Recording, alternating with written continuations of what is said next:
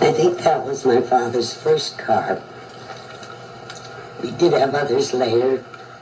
I know we had a Grand Page, and that we had when we went to Erie. But it was stolen. And so then my father bought a Model A Ford Coupe. And all 7 of us, my grandmother was with us, we'd go for a ride most every Sunday. He took Tom and I, each holding a child, and my grandmother holding him. Anyway, we all got in. Basically, we'd go out to the Devil's Backbone.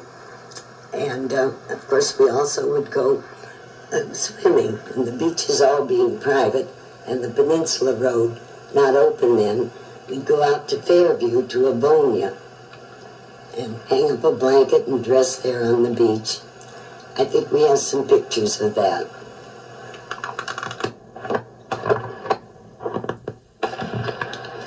My father went to Erie ahead of us and took Tom with him. They stayed at the Fisher Hotel. And then when the rest of us came, we also stayed at the Fisher Hotel.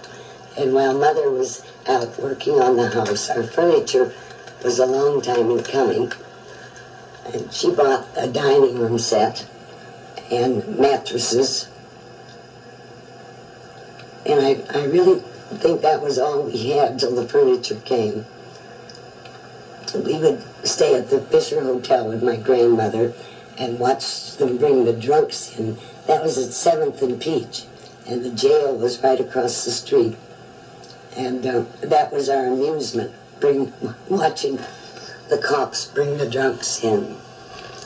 We did get out to our house, and a lot of the furniture was broken up, and we had no rugs and so forth.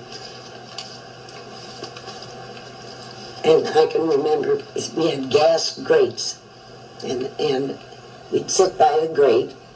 There'd be children on the floor, and Mother and Dad and Grandma in dining room chairs, and Mother would read to us. I know she used to read from James Whitcomb Riley. I want to go back to Grigsby Station, where we used to be so happy and so poor, and we'd all cry.